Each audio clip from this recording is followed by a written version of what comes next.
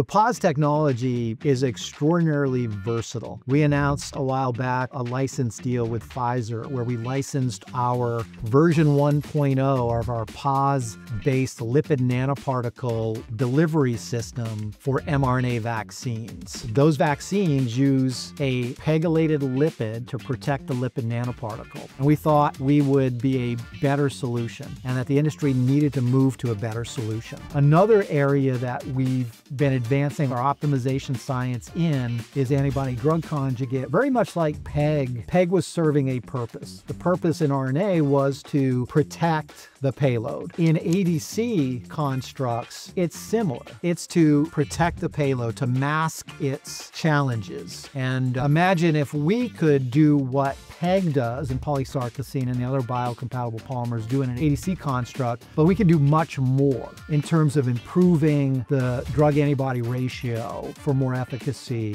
for better targeting to reduce off-target liabilities of these oncology drugs. And so that's the science we're running to ground with our optimization technology.